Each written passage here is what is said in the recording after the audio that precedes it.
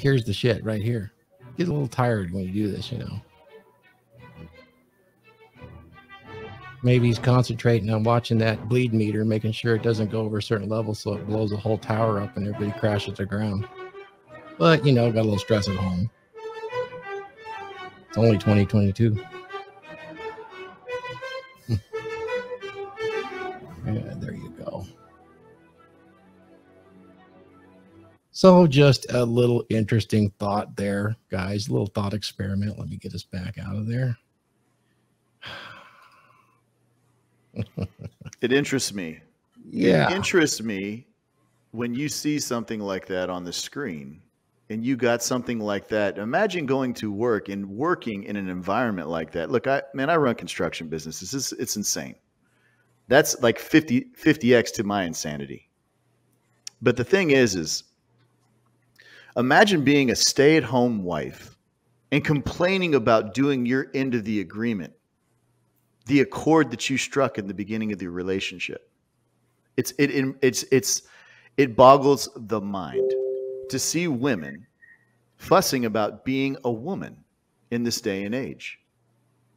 Now, I think a dude like that that's handling business like that, you know, he shouldn't be doing the laundry. I don't think he should be cleaning the house. I don't think he should be doing anything except for providing, provisioning, security, and making sure his tribe's on the right direction in this world. It amazes me. It boggles the mind, Thor. It boggles my mind. Yeah, that's pretty interesting. You know, and that girl, the blonde that I shared earlier, she validated it. He's going to get a younger version of her if you don't do those things. So basically what she said in her little dissertation there, that grating voice, was, you know, everything that he was attracted to in the beginning, I don't have to do anymore. And see, I think men and women both have a burden of performance. Mm-hmm. I think when it comes to men, they definitely have a burden of performance to provide and provision and offer security and keep her, you know, well sexed and handling your business.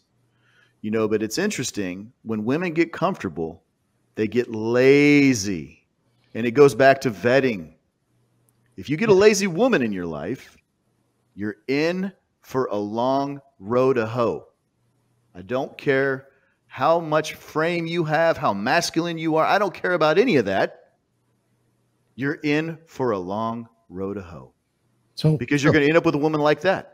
Yeah, Phil. So let's have this conversation. You know, has modern women forgotten the power they truly have?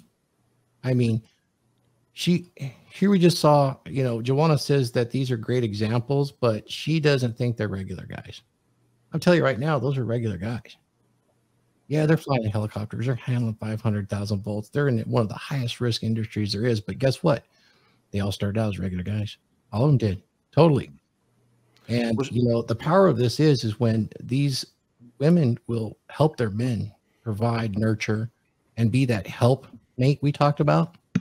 This guy will go out there and he'll work and he'll get rates of hundreds of dollars an hour. And guess what? He'll hand it all over to her gladly. Yep.